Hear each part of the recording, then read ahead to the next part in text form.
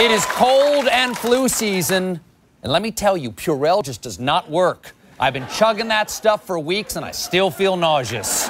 Now the latest on the flu season. So many Americans fighting the flu. An outbreak of flu coast to coast. The one thing that can make you feel better, knowing who to blame. Well, there's a new app that claims to help you track down the culprit. A Facebook app may help track down the person who got you sick. This app can help you avoid becoming the next victim. It's called Help I Have the Flu and searches your friends' profiles for words like flu and sick, along with possible check-ins at healthcare facilities and late-night status updates. The app allows you to send a message to the offending friend. You can also buy supplies from Help Remedies. That's the company behind the app.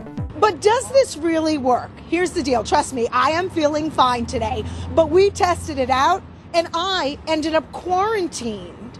On Facebook, I mentioned I was feeling a little sick. Dropped the word coughing. Within seconds, my colleague Scott got this eyebrow-raising message calling me the prime suspect. So you'd use it?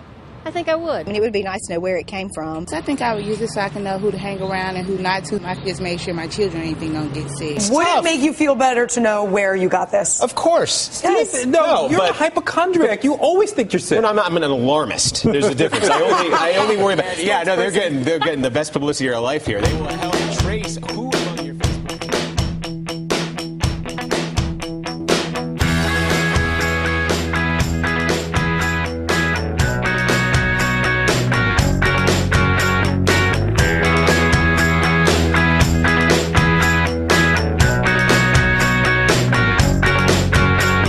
And this is something, there's a new Facebook app called Help My Friend Gave Me the Flu. Looking at your coworkers' triathlon photos is not exercise.